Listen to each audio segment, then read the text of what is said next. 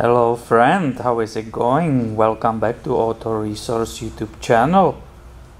You can see here Nissan Frontier with the 4-liter V6 engine and I have to perform idle relearn procedure because I cleaned the throttle body and the MAF sensor and idle is way too high. Also I have a code P0507, which is idle speed control system, RPM higher than expected. So it needs to relearn, and I will show you in this video how this procedure is done.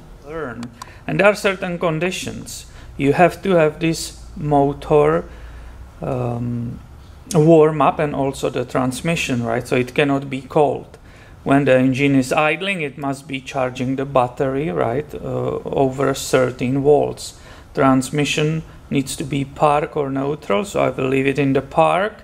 All the loads will be off, nothing will be running. Steering wheel needs to be straight and the foot will be not on the pedal. So let's go and get in the cabin. And the whole procedure starts this way. You can stay with me here and watch it. So basically what you do is turn the key on for 2 seconds and and turn it off for at least 10 seconds. 3, 4, 5, 6, 7, 8, 9, 10.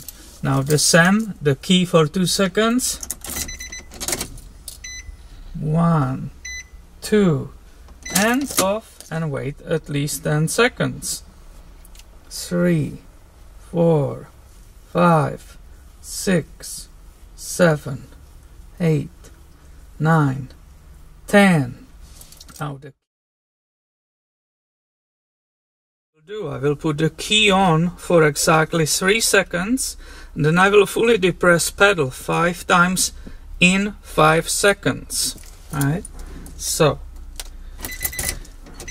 on 1, 2, 3.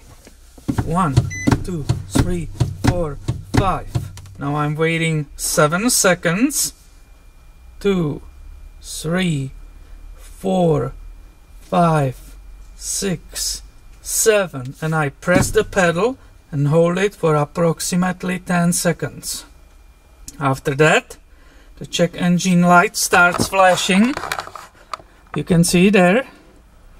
And when it will go off and it will become steady, I need to let go of that pedal and start the engine.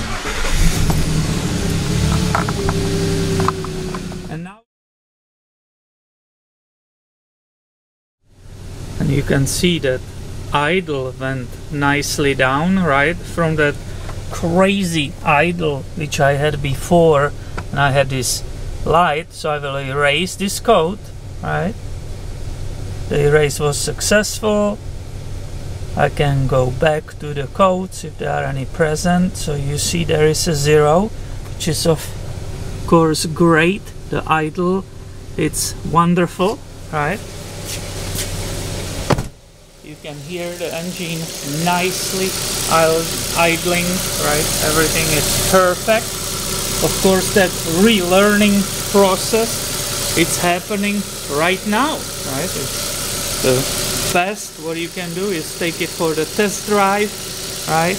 And put it through all the paces, through all the gears and so on. So that was the whole procedure. Let's see, let's refresh it if I have any pending codes, right? It's a live data. Now let's go back to the DTCs. Just confirmation for you, right? There's no pending codes coming back. The idle is nice and the whole procedure went perfectly. You can hear it perfectly idling, right? And please don't give up if it doesn't work for you on the first time. I have to actually do it twice, right? I really have to make sure that I put it the turn key on for these 2 seconds. I change it to the 3, so I did it 3 seconds, 10 off. 3 seconds, 10 off. 3 seconds, 10 off. Then I put it on, right? for exactly those 3 seconds, 5 times depress that pedal, right? And waiting for the 7 seconds, I was not holding the pedal, right? Press the pedal and hold for whatever, approximately 10 seconds, but it doesn't matter. You are observing that check engine light, right? It starts flashing, then it started flashing even differently, but still flashing, and when it really stopped and was lit, stop, let go of that pedal, and within those 3 seconds I started up, and the idle went immediately down. It was like a little miracle, right? You can hear it perfectly running, and it's working. So please, if it doesn't work first time, don't worry, just go ahead, try again, and it will work for you.